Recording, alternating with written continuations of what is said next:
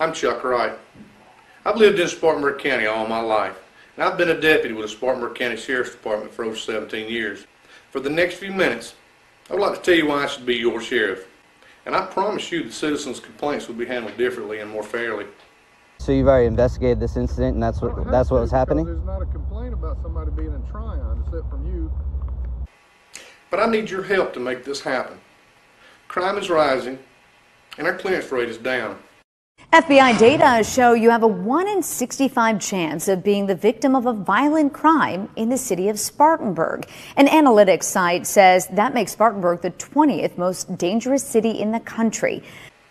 Our families, our friends, and our citizens of this county deserve better than what they're getting. I ain't arguing about that. It is unacceptable that our children could obtain drugs so easily. Heading to Spartanburg County now, an investigation is underway after multiple students were given THC gummies at Spartanburg High School.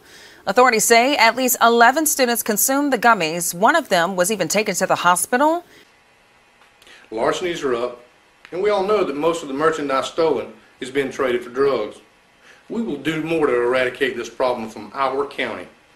The Spartanburg County Coroner's Office says 36 people just this year have already died from drug overdose in the county, and 11 more potentially this week. It's a problem they say is getting way out of hand. We are not doing all we can to get rid of the drugs in our neighborhoods. Under our administration, we will be aggressive in attacking this problem. Is everyone being paid right now? I'm going to give you a little dose of your own medicine. That's none of your business. Actually it is. It sure is. Yeah, exactly. So are y'all being paid right now to stand around? Because I don't see you doing much. Nobody wants to answer that question? We got 1, 2, 3, 4, 5, 6. He gets paid the same no matter what. 7, 8, 9, 10, 11. How you doing today? Unbelievable. Really? I bet you are getting paid overtime to do nothing. That's awesome. And what's your name? Mike. Mike what? Mironenko. Mironenko. And your position? I'm an investigator. Investigator. A lot of investigators here. You would think they could find employees that don't earn as much as investigators to do this kind of job. Who approved this project? The sheriff. The sheriff did? Yeah. Okay. And who's in charge here? Sheriff? He's the sheriff, so Yeah. we work for him. So. Yeah, we know that. Are you being paid right now? I am. And what are you doing right now?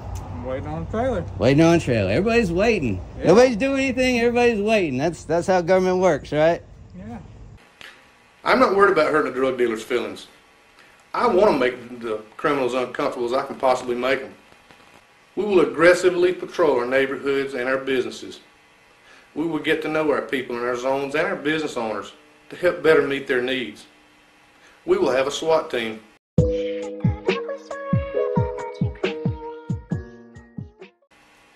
Vehicle deaths is on the rise in Spartanburg County.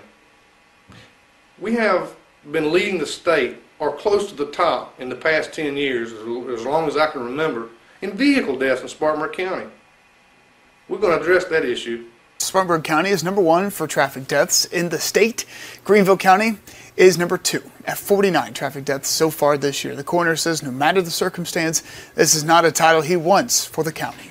We're at a distinction now that I'm not very proud of, and I would like to see turned around. We're going to address this issue by having public safety checkpoints. We will educate the public on what they need to be doing. Do you want 4 more years of what you're going through? I don't want 4 more years of it. And if you want to support change for the better, I want to tell you what you can do to help. Vote for someone else. Now, I've worked with each of you in some capacity for over 17 years. And with the honorable ladies and gentlemen that we have employed now, we have the potential to put together the best sheriff's department that South Carolina has ever seen. You just don't want people knowing that your police officers burn people's houses down with kids inside, or what? Where's the house that burned down with kids? You don't know about your police officer burning a house down at 2 o'clock in the morning with children inside of it? Nope. And you're the chief deputy? Yep. Another domestic violence charge against a former deputy tonight. SLED says officers have charged 37-year-old Donald Ross Jr. in connection with an assault on his wife in 2016. They say it happened in Georgetown County. Ross used to work for the Spartanburg County Sheriff's Office. SLED says Ross now faces 4 counts of domestic violence, 2 of second degree, 2 of third degree. A Spartanburg County Sheriff's deputy is facing charges for falsely stating that he was at a military training when he was not. SLED charged William Reynolds III with obtaining signature or property by false pretenses.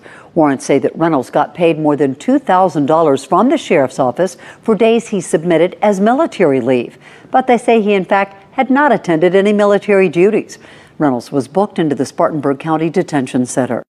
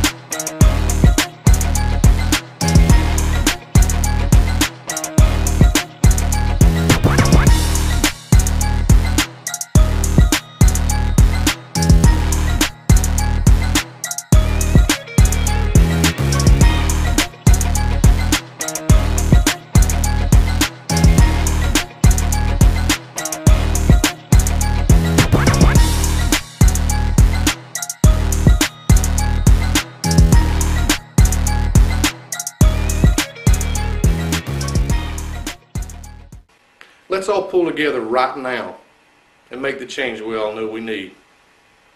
Thank you. Bring it on the bucket, have it